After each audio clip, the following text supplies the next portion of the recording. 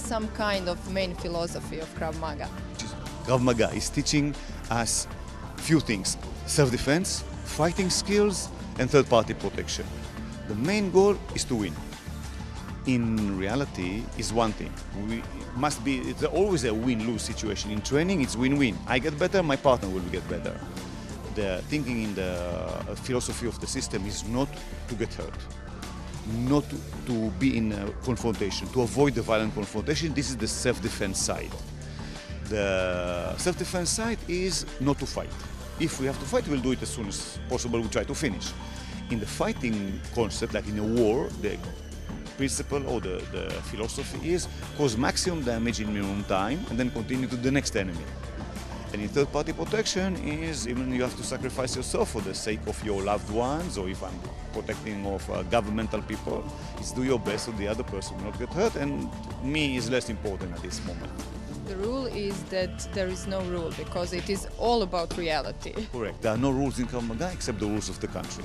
If you break the rules of the country, you may be in jail. So do what is needed to do your job, to fulfill your mission, because nobody else will do it except you. That's the thinking. And we are trying not to do too much, so we will not cause too much harm if it's unjust. And the next thing is separate, avoid, try to secure the situation. And if we break the rules, we are trying not to do this.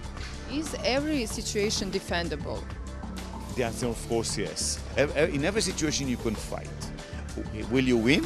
It's a good question. Are you good enough? It's always a good question. What we are trying to do is to give the best training, the best tools, the best techniques, the best mental preparation, the best physical preparation. And all the rest depends on the fighter himself or the person. And it can be a kid of 10 years old, it can be a woman, and it can be an adult or old person. We teach them what is suitable for them against the most common problems first, and then the less common problems. How many lives did Krav Maga save, do you know? Wallets. Yeah, yes, definitely many wallets and many lives. We don't have numbers exactly, but it is thousands of people during the years. It is, in the past few years, it's very popular among ordinary people. How come? Dangerous times are coming. Yes, Krav Maga started in the military, and then it's really exactly 50 years ago it came to the civil life in Israel. In the last 20 years I'm spreading it in Europe and in other parts of the world.